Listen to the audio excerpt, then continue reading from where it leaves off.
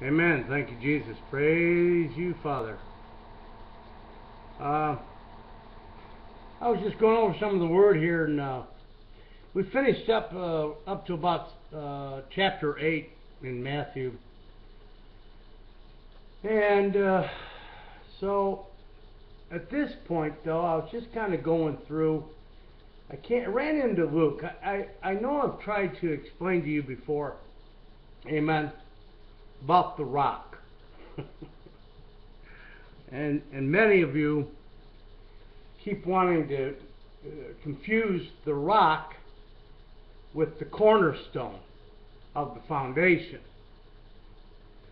So as I was reading through some of the Lord's words, his teachings, here in Luke, I guess it's 6:46.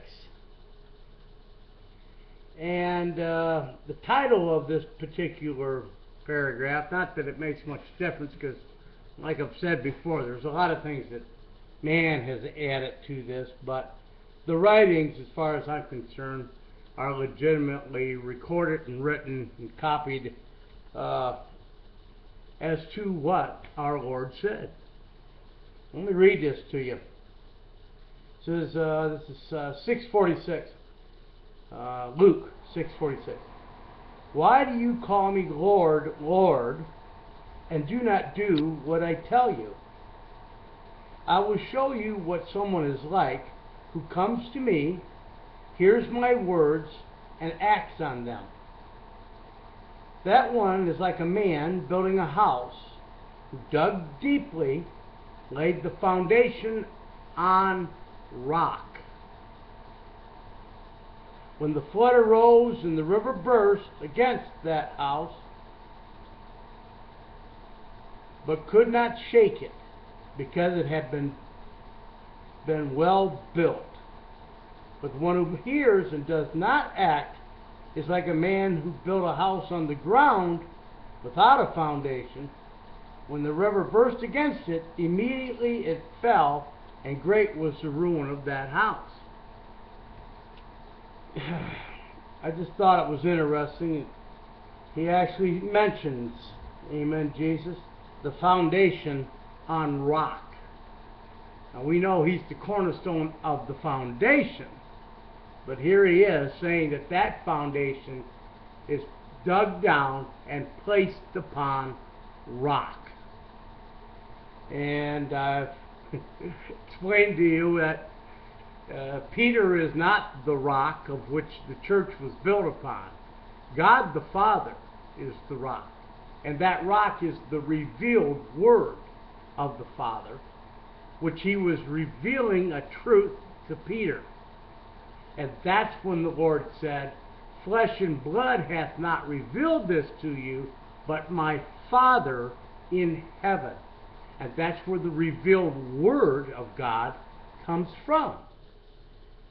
So, and I've mentioned to you before that it comes to us through the types of natural Israel's journey, and that's how we come into it. So, I'm going to be going back up to my sisters. I think I may have mentioned that last time. Didn't have a lot of comments on the last few videos. That's okay. Somebody's listening, because I can see that, that it's been viewed. So that's all that matters.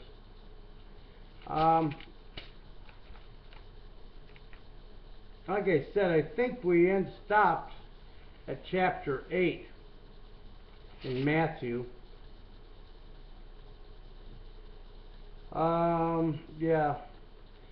Yeah, because 28 on chapter 7, verse 28. Now, when Jesus had finished saying these things, the crowds were astounded at his teaching, for he had taught them as one having authority, and not as their scribes. So, in chapter 8, we go through the centurion.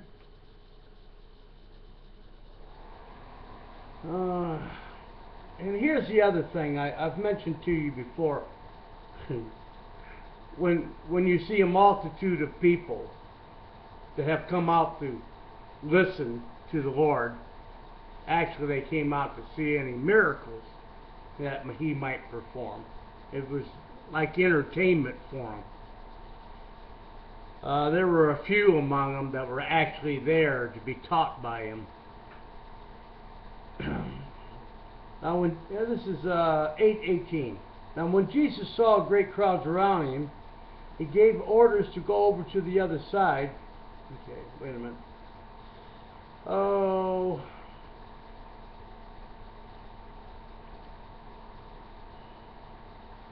Gave orders to go over to the other side. A scribe then approached and said, "Teacher, I will follow you wherever you go." And Jesus said to him, "Foxes have holes, and the birds of the air have nests, but the Son of Man has nowhere to lay his head." Another of his disciples said to him, "Lord, first let me go and bury my father." But Jesus said to him, which is a pretty famous quote, "Follow me and let the dead bury their own dead." Now he's speaking about those who are spiritually dead. Amen, Jesus? And when he got into the boat, his disciples followed him. A windstorm arose on the sea, so great that the boat was being swamped by the waves, but he was asleep. And they went and woke him up, saying, "Lord, save us, we are perishing." And he said to them, "Why are you afraid, you of little faith?" Then he got up and rebuked the winds and the sea, and there was a dead calm. They were amazed, saying, "What sort of man is this, that even the winds and the sea obey him?" I had just read that about the disciples being ministered to by the Lord, and what he had mentioned concerning the multitude. That may have been in Luke, I was reading it. But I don't like, and I told you before, really going over the milk too much, and I hadn't really read ahead very much. I just was sitting down reading it and ran across that one about the foundation being set on a rock, on the rock, and I felt like sharing it. Actually, I am a little concerned that I haven't heard from a few people that normally do make comments, but it's, you know, it's getting to be a real struggle out here, I think, for some people. But and it's about to get real dark.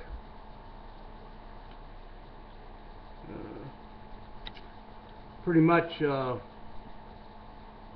that period of time of which it's going to be a couple more years, but over the next couple of years it's going to get real dark. That's why I've mentioned to many people before that I don't think that Barack Obama has anything to do, prophetically speaking, with the end time as far as the Antichrist or the false prophet or anything like that. He's only got another year and a half, 2 years max for his presidency to exist. Now he may very well be participating in anything that goes on with Syria. I really kind of doubt that, though. I really don't see that. But this is the build-up, I do believe, of the small war that's getting ready to take place between Israel and whoever else over there. That may come against her, but I don't think it's the big one. It's the one that gets everybody's attention on Israel, so that she's more or less forced into a peace settlement. And but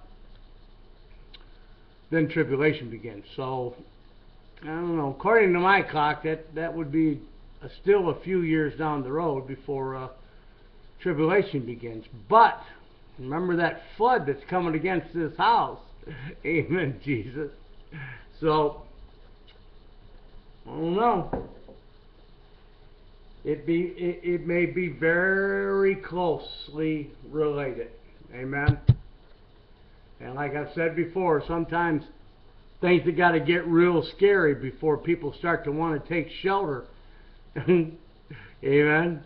So, but that's where the sons and daughters come in. Amen, Jesus. And trust me, you'll be hoping and praying that that the Father has sent them. You'll be praying that this be true. But until you get to that point, you know, I was just, Sister Karen Sina, I don't know exactly how she pronounces that, but she usually has these kind of long and detailed dreams. I was just watching one that she had shared this month, but I think it was from about 3 months ago. I'm not real sure. But it was interesting because there's that ship, amen, out on the water, as in the day of Noah, you know, and most people want to look at that as the day of Noah and so, oh yeah, well they're given in marriage and everything's normal.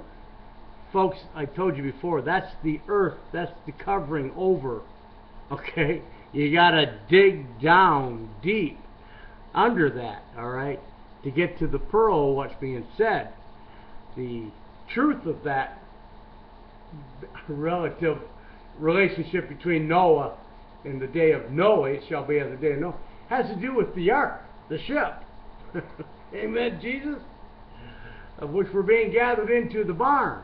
The barn, the ark, the ship, the covenant, the anointed covering, it's all, the banquet hall, they're all the same. They're all a picture of coming in under the wings, okay, of the saviors that come down from Mount Zion. And Mount Zion is a spiritual mountain. It's the highest of all mountains. Amen, Jesus. And that's where the sons and daughters go up that mountain and they descend, ascend and descend, like Jacob's ladder. Amen.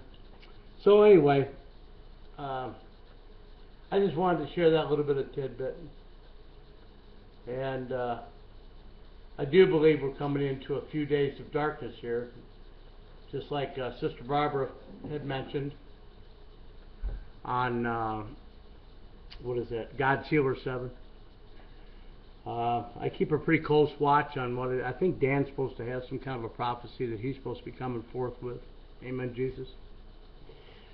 Yeah, I got to go up to my sister's here. Tuesday I'll be going up there, and probably stay up there for a month, at least a month. Need to help her out. They're in the process of moving. So that's about it. I just wanted to touch base with everyone and give thanks to the Father for the fellowship I have had for the period of time that I've had it with those whom I've had it with. And I've appreciated it very much. I will stay on this YouTube, right, Lord willing, right on through the end.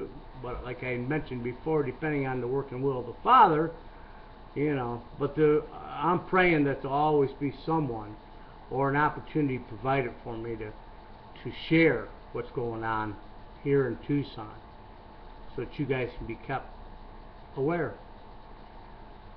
That's about it. I love you guys. The Lord be with you and bless you. In Yeshua's name, amen? Amen.